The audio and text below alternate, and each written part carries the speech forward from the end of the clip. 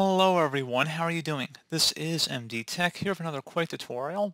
In today's tutorial, I'm going to show you guys how to download and install Roblox on your Windows 11 computer. So this should be a pretty straightforward process, and without further ado, let's go ahead and jump straight into it.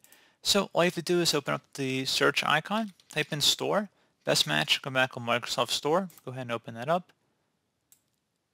In Search Apps field up at the top, type in Roblox. Best match to come back a Roblox game. Go ahead and select that. And then select the Get button.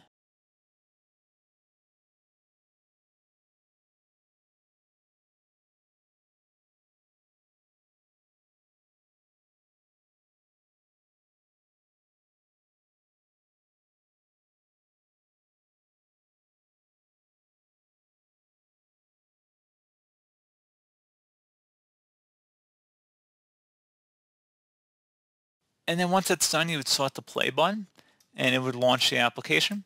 And you would either log in or sign up at this point. So pretty straightforward process. Do hope I was able to help you out, and I do look forward to catching you all in the next tutorial. Goodbye.